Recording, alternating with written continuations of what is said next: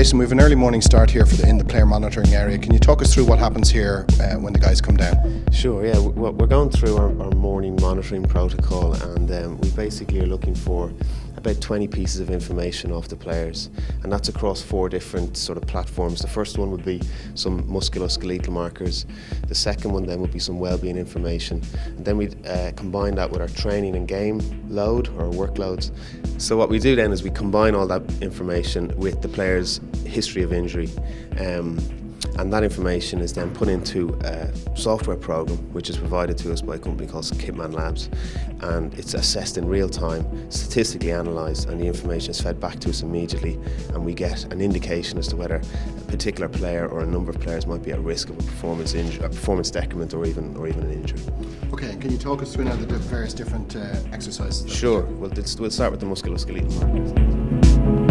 The first one we'll do here will be their sit and reach test, which everybody would be fairly familiar with, and we're just looking at their range through their low back and hamstrings. The second one here is a shoulder mobility one.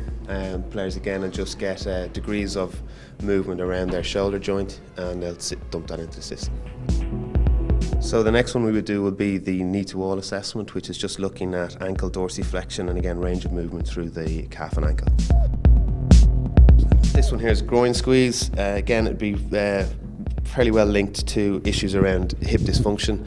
So we're just using a sphygmometer to assess the pressure that a player can squeeze using his groins.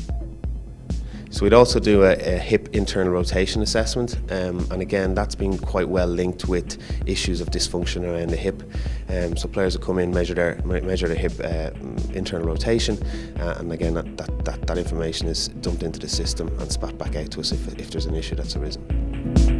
And this data is looked at in conjunction, as you said, with things like the GPS and their workload and their training load, so you get a whole picture of a player throughout a series. Yeah, I mean, I guess it's kind of sports science, so you're just looking at what we consider to be relevant bits of information, assessing whether or not the player may be at risk of a performance decrement, as I said, or even an injury risk, and then trying to come up with some sort of positive training intervention so that issue doesn't become anything more serious. And what we would do at the end of this would be sit down with the medics, physios, and go through each player and decide what kind of action we want to take prior to them going out and training for the day.